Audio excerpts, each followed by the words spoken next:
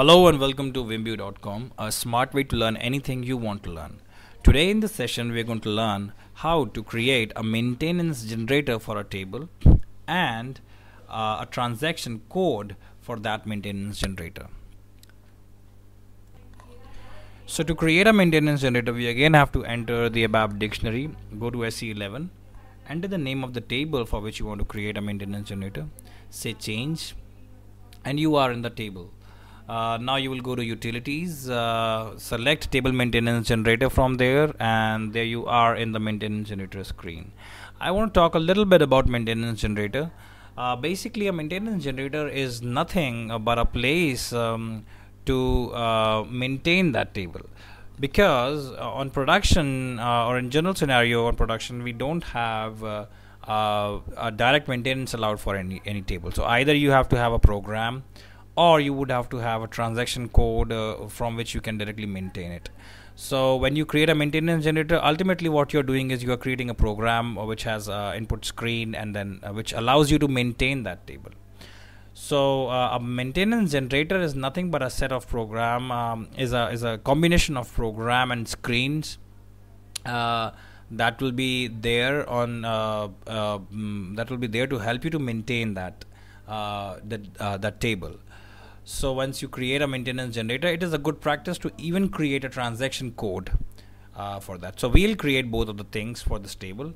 While creating a maintenance generator, the first thing you need to know is that you need to have an authorization group which will authorize you to maintain. So we'll take auth as our authorization group.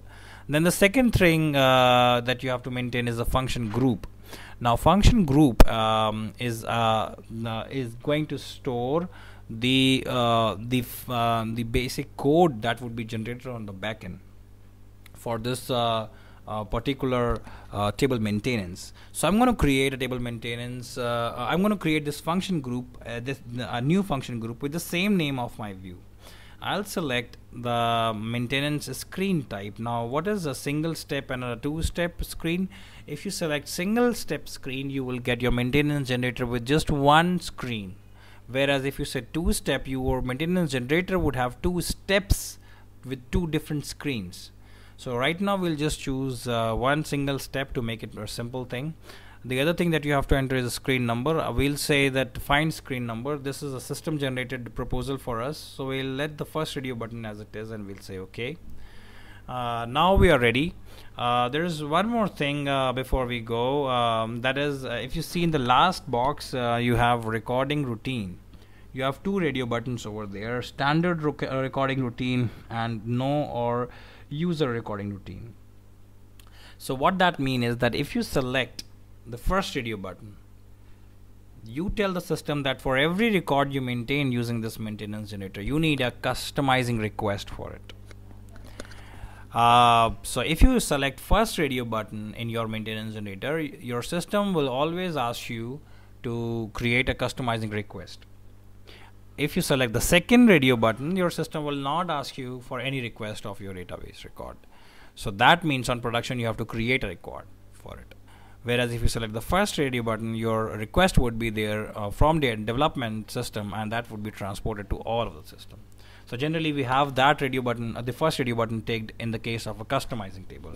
Since this table is not a customizing table, we would let the second radio button tick and now we'll press create.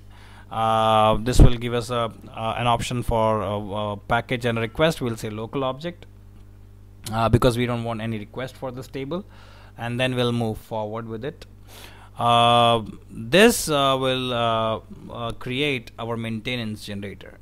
As you can see at the bottom, there are a lot of things getting created. It is not just a program, there are functions and all. So now we are ready with our maintenance generator. Let us go to transaction code SM30, where you run all these maintenance generator. Now if you enter your maintenance generator name and press maintain, you are there in the maintenance environment. You can click on the new entries and you have your generator ready. If you say save, so Vimbue 3 is the new entry that I'm creating in this table. I'll go back and there it is. So this is the database record that is created. If you want to check, you can check in the table. So now since we have created we would like to create, since we have created our maintenance generator, we would now want to have a transaction code for it, because if you don't have a transaction code, this maintenance generator would always would always run from SM30 transaction. So at times you don't even have SM30 authorization on production. So the better practice is, whenever you create a transaction, whenever you create a maintenance generator for any table, you also have a transaction code for it. So let's go into SE93, which is transaction code creation. So I'm there in SE93, and I'll enter the transaction code name that I want. So I'll say Vimbue underscore 02 as a new transaction code for my maintenance generator. Then enter a short description, and then select the first or any of the radio button that suits you. You can change it what it is. If you want to discuss, we can. You can see that your transaction code can be run for program, and screens can run for program selection. Screen can run with the methods of class of and then can have a variant. So you can define the basic initial settings, the start settings for your transaction code. So I mean, in our case, let's choose the last one, the transaction with parameters. Why? Because we have to mention the parameters into it. Now while you are creating a transaction code, you generally enter a transaction code exactly for which you want to create that code. Generally you have programs. If you want a program to have a transaction code, you would enter a program name, but since we have a transaction code SM30 from where you run all the maintenance generator, we'll enter SM30 here, and then you come down, and then you have these checkboxes. You will check all these three checkboxes. They are nothing but to just let system know that you want the GUI support for HTML, Java, and for Windows. That's fine. Now if we come down, we have default values. This is something interesting and which differentiate this thing. If you go for the search hub, you see a lot of fields. View name, view fields, show, update, transport. Basically these fields are the default values and the default fields that you want your transaction to have. In our case, we will choose view name. Why? Because we have our view attached to the transaction code, and we want to run this view from SM30. So ultimately what we are doing is we are telling that the new transaction code that we are creating is nothing but a transaction code SM30 with the value for a view name as ztest Vimbue02.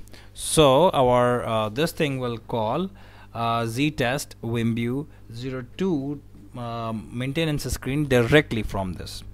Choose update, another field, and put a next value into it, and then activate it. If I now save and activate it, it is there ready for me. I save it in local object because I don't want any transport request for it. Now press in F8, you would see this transaction code running. There it gets me the value. If you want to check the transaction code, you can enter z Vimbue2 and see if it is running for us. Okay, sorry, it's 02. So I'll enter z Vimbue underscore 02, and there it is. So we are ready with our maintenance view and the transaction code for it. Thank you.